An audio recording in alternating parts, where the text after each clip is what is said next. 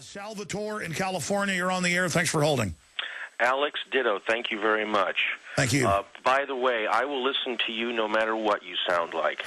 Well, is it true? Do I sound like a demonic chimpanzee? You know, when I was younger, I was an activist, and I had to do a lot of yelling and screaming, and my voice suffered for it as well, so I completely understand.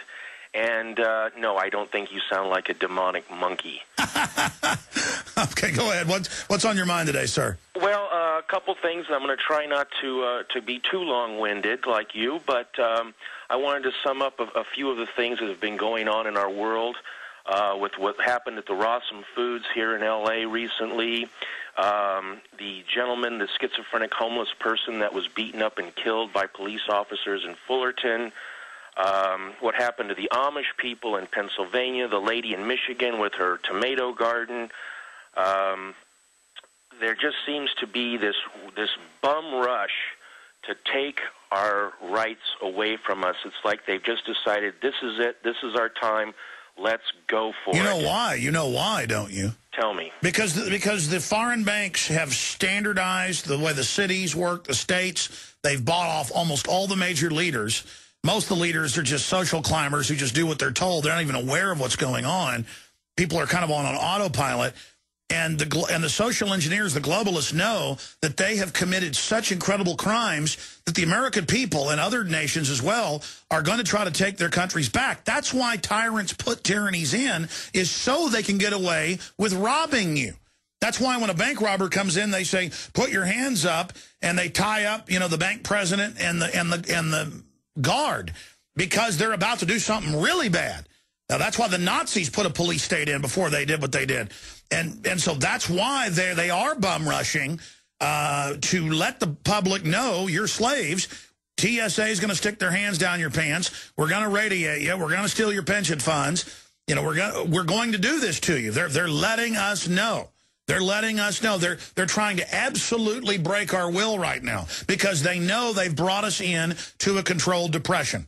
And that brings me to my next point. Another fellow Texan of yours who is no longer with us, named Bill Hicks, said that the real threat to the establishment in this country is us.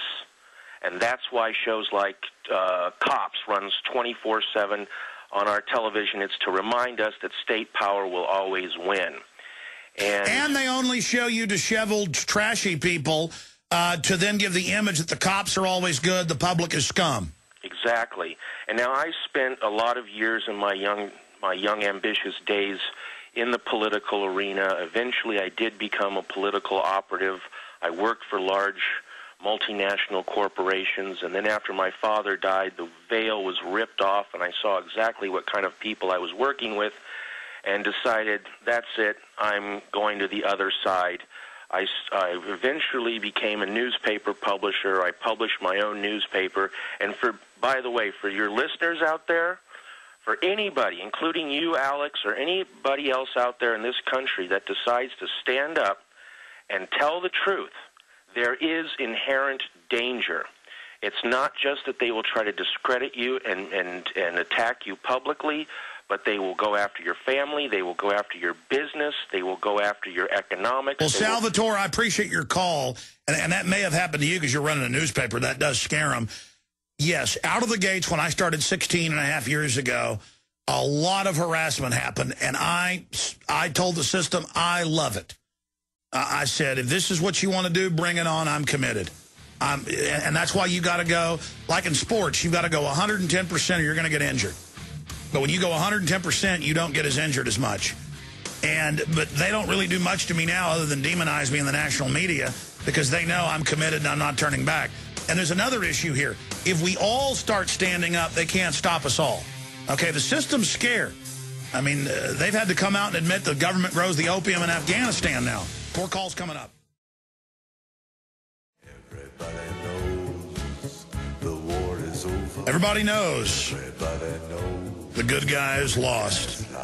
Well, how do the good guys get back on top again? Well, we stop being naive, and we stop being passive, and we stop just accepting the government lies and is corrupt. Our country hasn't been perfect, but it's been the greatest experiment in human history. Produced more wealth, more liberty, more patents, more freedom, more exploration than any other nation, hands down. Countries that had much more, much more resources than we've had, but a lot less prosperity, because they had a history of just letting tyrants rule over them, and a corrupt class system where the upper class, the ruling class, tries to keep the lower class from ever entering the middle class. This is the system. And incredible corruption is growing. It's racing through the body like a metastasizing cancer right now. The founding fathers were obsessed with keeping corruption under control, with jealously guarding liberty and freedom. But now they've tried to sell the idea in the mainline dinosaur media that not trusting government, that caring about your rights is kooky or terroristic or evil. They tell police that if you talk about the Constitution, you're probably a killer. You want to murder police. That's in the training manuals that we've been sent by police and published for the public to see. This is a dangerous situation that we're in. And it's not going to get any better until we start standing up and saying no, and really recognizing how corrupt the system is. Now, the alternative media has exposed government gun running, drug running, child kidnapping, all these horrible things. But now the system just goes, okay, we're doing it, and just reports it in a bland way. So we've had victories, but at a certain point, they almost become defeats, because it just sits there like an elephant in the room that's doing bad things in the room, leaving all sorts of horrible things you step in. And the elephant says, I don't care if you see me here. You know, for a while, the elephant was there, and we finally started to see it. And now the elephant says, well, I'm not leaving. I'm a big, giant elephant.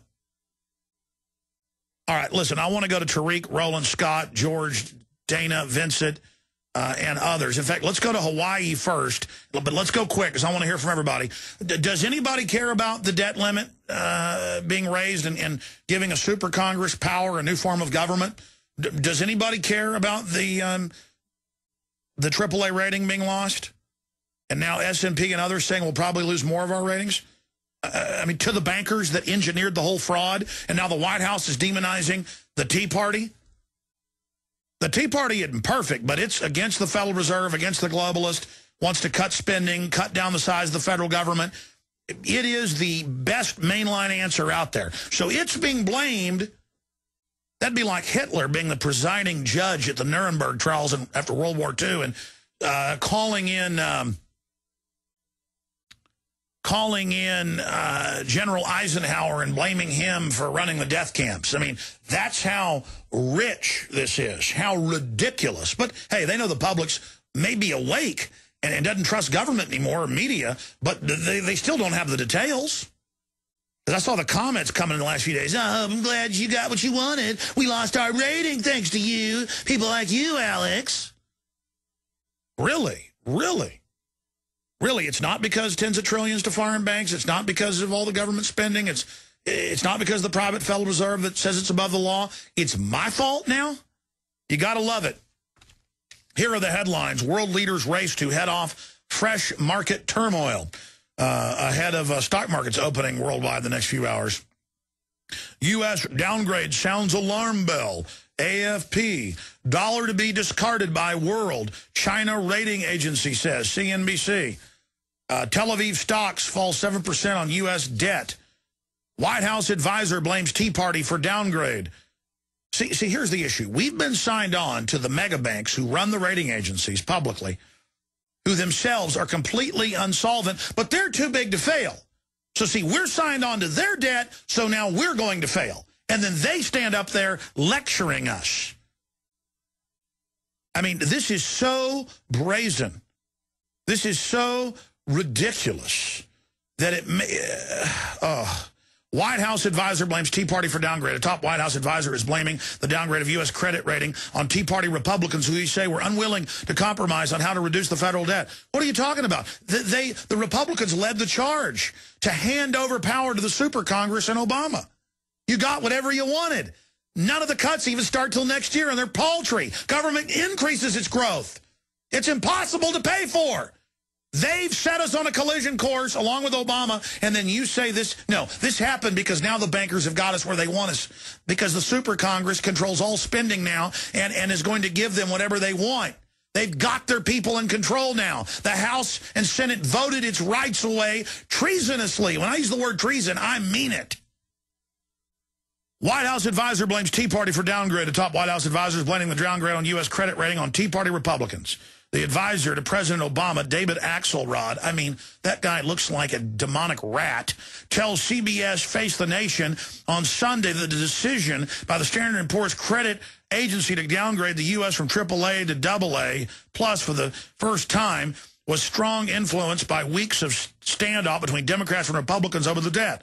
Axelrod calls the action, in his words, a Tea Party downgrade. Unbelievable. The banks have been positioning us into this downgrade. And you mark my words, it's going to get worse and worse and worse and worse by design. These are parasites. They're the ones that created the derivatives and sold them to everybody's pension funds. They're the ones grandstanding as the saviors. It'd be like if you came home and there was a guy with a black mask on coming out with your jewelry and your computer, and the cops show up and the guy goes, hey, Alex Jones is the criminal, and the cops put me in handcuffs even though I've got my driver's license and clearly live there, and the cops pat the robber on the back. The robber says, it's Alex's fault I was robbing his house. All right, let's go to Vincent in Hawaii. We got 12 calls online. That's probably way more we can get to. Vincent in Hawaii, you're on the air. Go ahead. Aloha, Alex. Aloha. What's on your mind? Well, I'm a carrier veteran. I just want to stop and concentrate for a little bit, and just a little bit of reverence for all those guys that perished.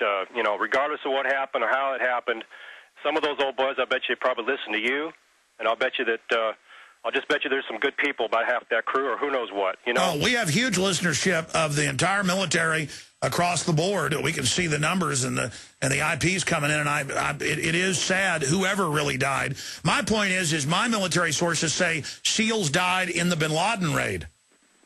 Yep. Yeah, you got that right. I got a couple comments, couple questions. I want to thank you about the Tim Geithner credit rating comment. It's real obvious. You can see right through that particular person. His face likes to twist and turn into this, 4-year-old look, like he just got caught doing something wrong when he gets pinned on something like that. And then here you are debunking his comment how many months later. I mean, it was obvious. He looked like he got caught. He looks like an elfin weasel. I wonder what he really thinks at home when he goes home. He's doing his job, and the guy goes home, just like we do. What does he really think at home? Well, his daddy headed up, the Ford Foundation, and we gave Obama's mama her first job.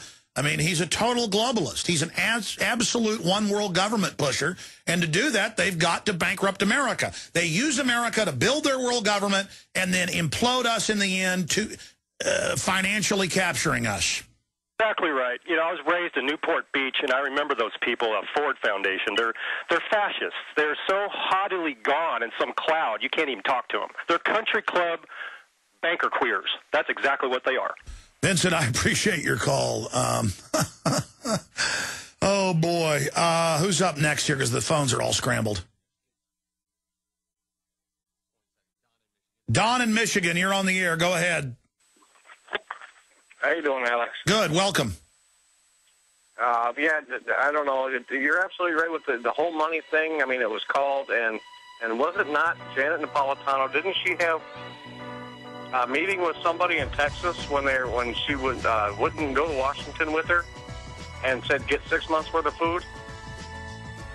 Absolutely. That was out in Nevada. No, Arizona is where that intel. Stay there. They're getting us ready for a controlled implosion so they can pose as our saviors, as they always do.